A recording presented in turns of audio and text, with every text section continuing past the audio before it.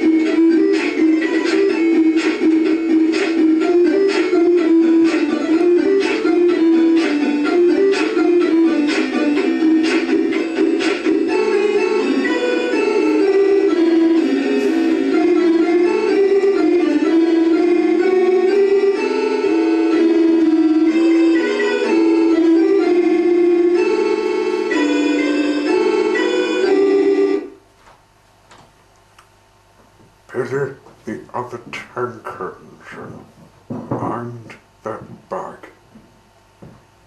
Billy has never known Tim to be anything but cheerful. He was a postman at Puffing Billy, and every morning he would have a cheery word for Billy as he helped to load the mail bags on the train.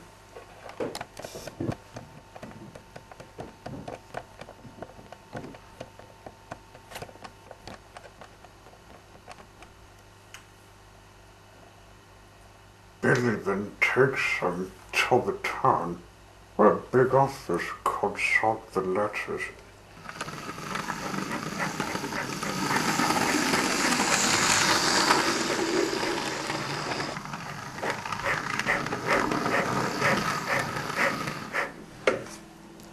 But one morning, Tim wasn't there.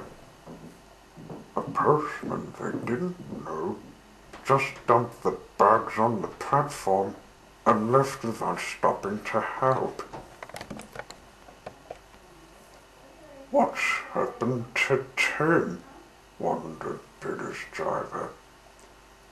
And his old van, added the fireman. No wonder the new chap looks fed up. Carrying mail bags on a bike would make anyone miserable. Tim is back, but without his van. During his illness, it had been decided that the van was too expensive to run. For Tim wasn't cheerful, and now he had no time to help load the train. I wish I could cheer him up, sighed Billy, the other 10 in.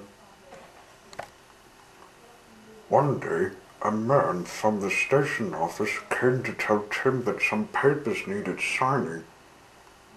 Oh dear, said Tim. This is going to make me very late. He was in a hurry and being careless. He put the bike beside Billy's train and rushed away. Billy was worried. Oh dear, thought Billy. Now there's trouble. He started to move as his driver pulled the regulator. There was a crunch.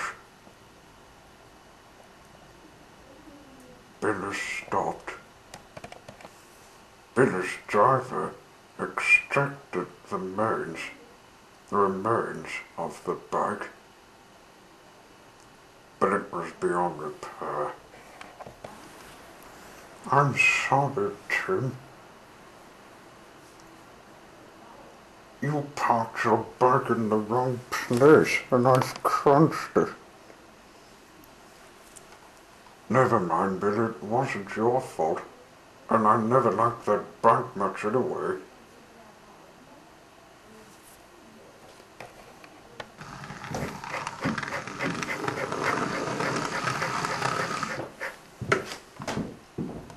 The next day, he didn't get another bag. He was waiting for Billy with a smile on his face. Billy came. He saw the brand new red van standing in the yard. Is that a smart new van you got there?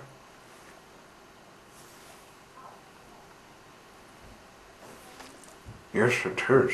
That accident did me a good turn, said Tim.